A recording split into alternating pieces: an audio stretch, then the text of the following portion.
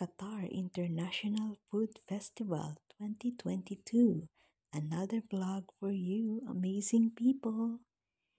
Here I am, enjoying the dancing lights, the dancing fountain, and the colorful lights. As you can see, enjoy na enjoy ang bata. Ayan, with my beautiful outfit. Rampa yan. Napakasaya. A lot of people in here enjoying just like me. Okay.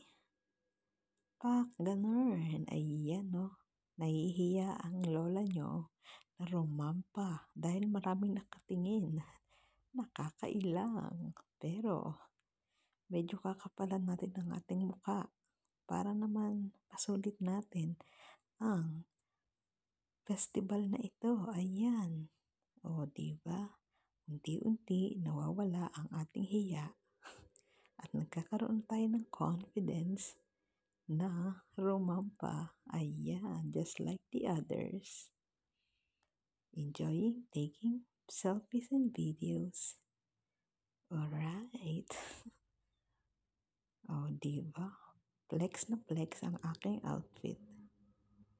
O, ayan. Hindi kasi tayo marunong mag-model, guys. Kaya naman, panay lang ang ating turns. Oha. Ayan. Dancing fountain na, guys. So, we have to watch it. Super nice ng dancing fountain along here at West Bay, Doha Corniche. Okay, napapasayaw na tayo. Dahil sa ganda ng tugtog. Yun nga lang. Makaka-copyright naman ng bonggang-bongga ang ating vlog na ito. Kaya naman, minute ko na lang. So, ayan.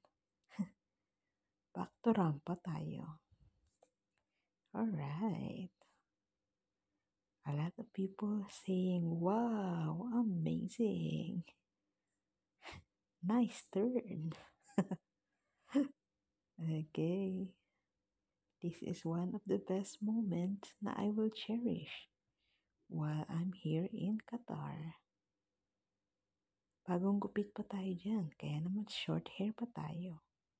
And without makeup on, kaya haggardness na ang beauty ng lola nyo. Pero, maganda pa din tayo. Carry on. Ayan na. Hindi marunong mag-aura-aura, guys. Kaya naman, pagpasensyahan nyo na. Ayan, I look like just a 12 years old girl. Alright. Back to dancing fountain. Look at that, guys. O, diba? Ta-ta-ta-ta-tan. Oh, ha. Napakaganda. Nag-i-enjoy lang ako at sinusulit ang celebration ng Qatar International Food Festival. This is a yearly celebration, guys. You will experience when you are here in Qatar. That's my sister. Ang ganda niya, diba? Diba? Oh, pak. Bye, guys.